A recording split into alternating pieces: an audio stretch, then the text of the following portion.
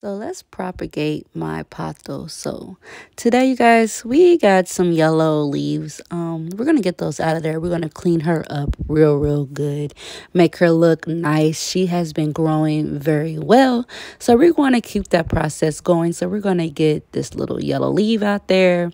We cut that leaf and that little bottom yellow part off, and we're gonna put that in a little separate container and let them do their own thing until they grow some roots. As you guys see, there's two roots attached, but we're gonna put it in water and let it do its own thing.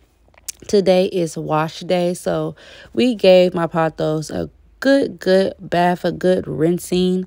I have two of them, and I did the same thing to both, but only one plant. This big plant is the one that had the most yellow leaves, and it was just time to get her clean and get her together and have her to her best beauty. So that's what I'm doing right now.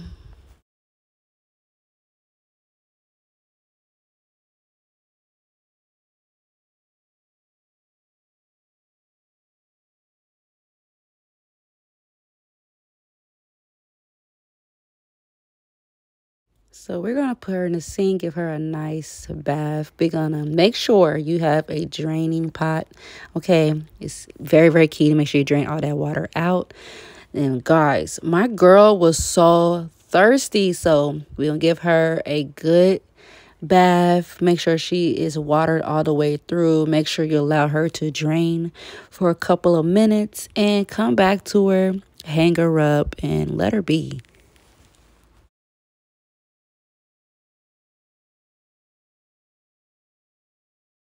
So here we are, a little snippy snip. Make sure you got some little, scissors that you only use for plants or your little gardening shears. I don't have no gardening shears. I had to go get some.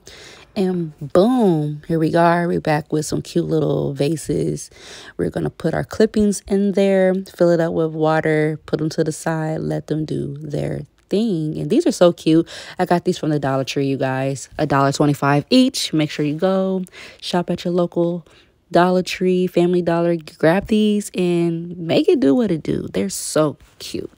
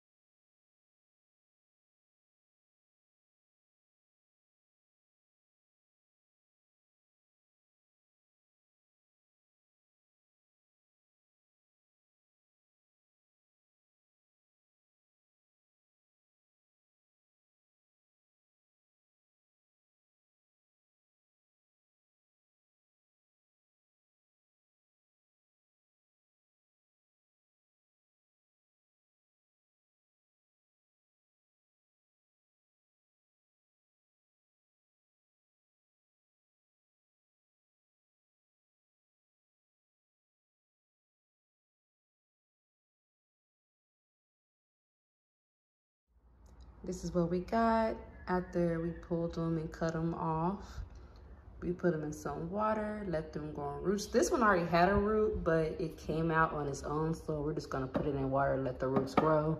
We're gonna let this one grow roots, and then we're gonna repot them. So this is what we got. And this is a couple hours later. This is the smaller plant.